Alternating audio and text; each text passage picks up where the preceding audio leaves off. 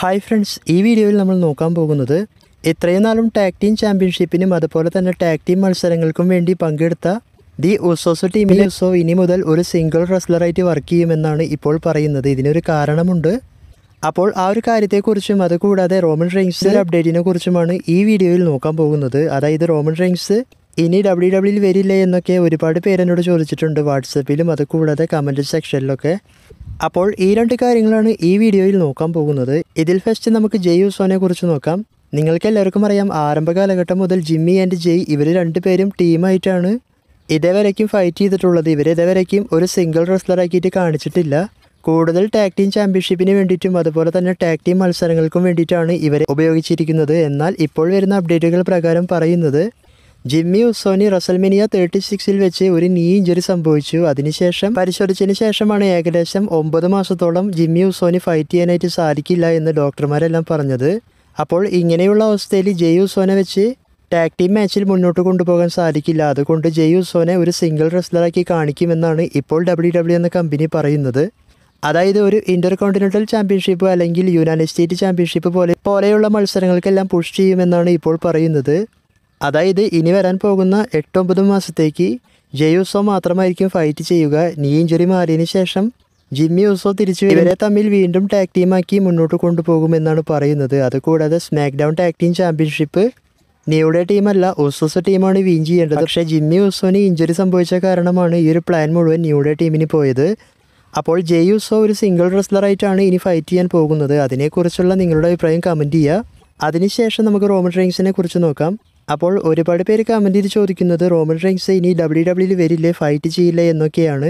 അപ്പോൾ ഇങ്ങനെ ചോദിക്കാനുള്ള കാരണം എന്താണെന്ന് വെച്ചാൽ റോമൻ റെയിൻസിനെ കുറിച്ചൊരു അപ്ഡേറ്റ് വന്നിരുന്നു. അതായത് റോമൻ റെയിൻസിന് സിനിമയിൽ നിന്നും ഒരുപാട് ഓഫറുകളും കാര്യങ്ങളെല്ലാം വന്നിട്ടുണ്ട്. അപ്പോൾ ഈ ഒരു ഓഫറും കാര്യങ്ങളെല്ലാം വന്നതിന് ശേഷം വന്ന അപ്ഡേറ്റ് എന്ന് പറയുമ്പോൾ റോമൻ റെയിൻസ് WWE തിരിച്ചു വരാൻ സാധ്യതയില്ല. റോമൻ റെയിൻസ് ഇനി സിനിമയിലേക്ക് പോകും. റോക്ക്, ജോൺ സീന, ബാറ്റിസ്റ്റ ഇതുപോലെ വളരെ ഫേമസ് ആയിട്ട് റോമൻ റെയിൻസ് മുന്നോട്ട് പോകും.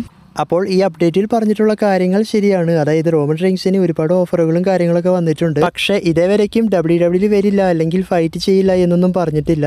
ഇപ്പോൾ ഇങ്ങനെ ന്യൂസുകൾ വരാൻ കാരണം എന്താണെന്ന് വെച്ചാൽ റോമൻ റെയിൻസ് സമ്മർ സ്ലാമിൽ തിരിച്ചു വരും വളരെയധികം ഒരു ഇമ്പാക്റ്റ് കിട്ടാൻ വേണ്ടിയിട്ടാണ് എന്ന് പറയുന്നുണ്ട്.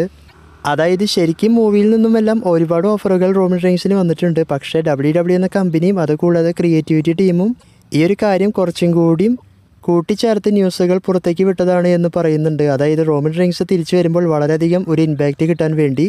ഇതിനു മുൻപ് വിൻസ് മിക്മാനും റോമൻ റെയിൻസിനും തമ്മിൽ പ്രശ്നമെന്ന് പറഞ്ഞ് വളരെയധികം ന്യൂസുകളെല്ലാം വന്നിരുന്നു. അപ്പോൾ ആ ഒരു ന്യൂസിനെ കുറിച്ച് ഞാനും വീഡിയോ ചെയ്തിട്ടുണ്ട്. അപ്പോൾ ആ ഒരു ന്യൂസും ഇതുപോലെ തന്നെ റോമൻ റെയിൻസിന് വളരെയധികം ഇമ്പാക്റ്റ് കിട്ടാൻ വേണ്ടി ചെയ്തതാണ് എന്ന് പറയുന്നുണ്ട്.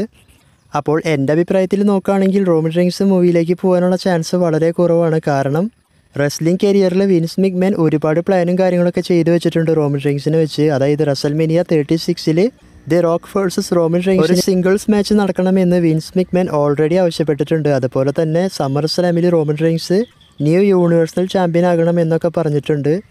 അപ്പോൾ ഇതുപോലെയുള്ള കാര്യങ്ങളൊക്കെ നിലനിൽക്കുമ്പോൾ റോമൻ റെയിൻസ് തീർച്ചയായും WWE തന്നെ വന്ന് ഫൈറ്റ് ചെയ്യാനുള്ള ചാൻസാണ് കൂടുതൽ. ഇപ്പോൾ വരുന്ന അപ്ഡേറ്റുകൾ പ്രകാരം ഈ ന്യൂസുകൾ വെച്ച് WWE എന്ന കമ്പനി പുറത്തേക്ക് വിട്ടിട്ടുള്ള ചില തന്ത്രങ്ങളാണ് റോമൻ റെയിൻസ് വരില്ല എന്ന് പറഞ്ഞിട്ടുള്ള കാര്യങ്ങൾ എന്ന് ഇപ്പോൾ പറയുന്നു.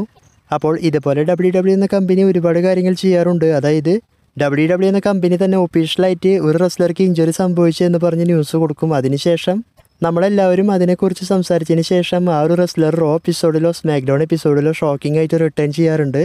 അപ്പോൾ ഇതേ മെത്തേഡ് തന്നെയാണ് ഇവിടെയും ഉപയോഗിച്ചിരിക്കുന്നത്. അപ്പോൾ ഇങ്ങനെ വീഡിയോ ചെയ്യാൻ കാരണം ഒരുപാട് പേര് വീഡിയോയുടെ താഴെയും അതുകൂടാതെ വാട്സപ്പിലൊക്കെ ചോദിച്ചതുകൊണ്ടാണ് ഞാൻ ഇതുപോലെ വീഡിയോ ചെയ്തത്.